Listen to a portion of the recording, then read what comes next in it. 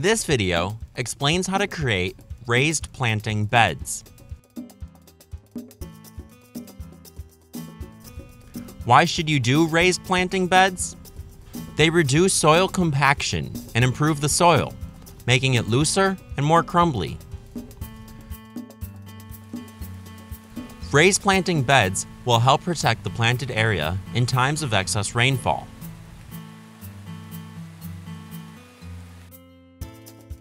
All of these things together will help you grow more vegetables for you and your family.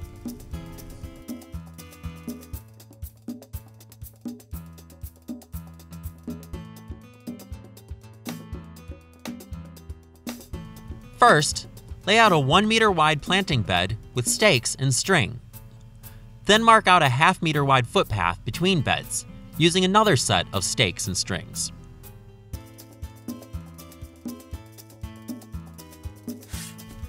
If the soil is compacted, double dig the planting bed area to loosen the soil. First, dig up and set aside soil to about the depth of the shovel. In the same area where you have dug, use the shovel to loosen the soil one more depth of the shovel.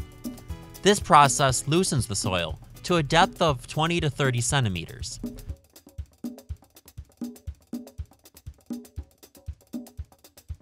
The procedure will result in improved plant and root growth.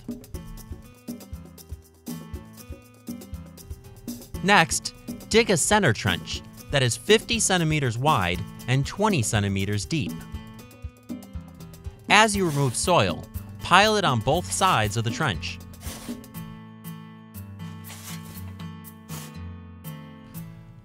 Line the trench with a layer of banana leaves, cabbage leaves, or other large pieces of vegetation.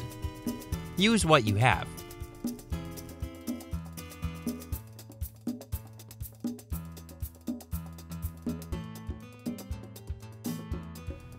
Next, place 20 centimeters of vegetation in the trench and then water it.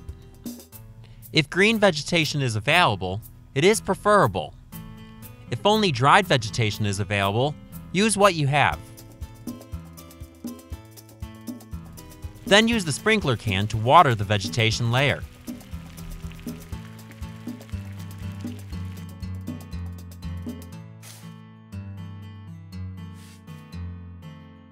Add 5 centimeters of animal manure on top of the vegetation and then add water again.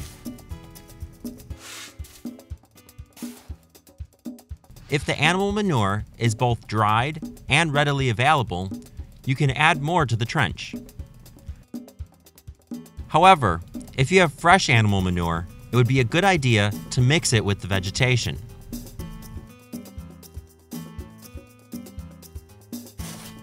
Cover the center trench by pulling soil over the planting bed area. Pull extra soil from sides of the planting bed, leaving a recessed footpath on both sides of the planting bed. When completed, this process will result in the raised bed elevated 35 to 40 centimeters above the bottom of the footpath.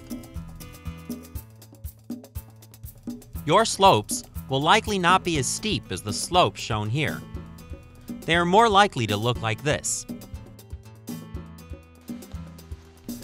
Smooth the top of the raised bed using a rake, a piece of wood, or your hands to prepare a level raised bed surface for placement of the drip irrigation lines. If you have dried manure from chickens, goats, or rabbits available, a thin layer of it can be added to the top of the raised bed prior to planting. This top dressing of nutrients will give your plants a quick start after they have been transplanted into the planting bed.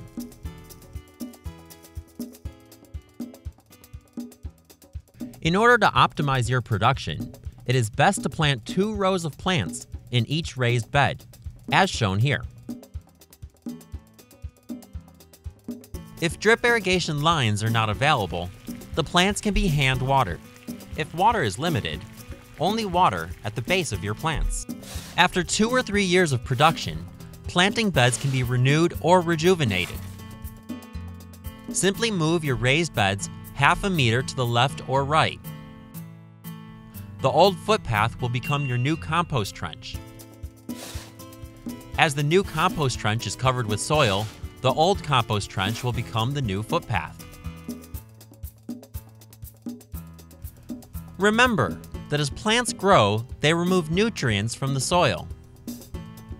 Through the use of composting, we give nutrients back to the soil.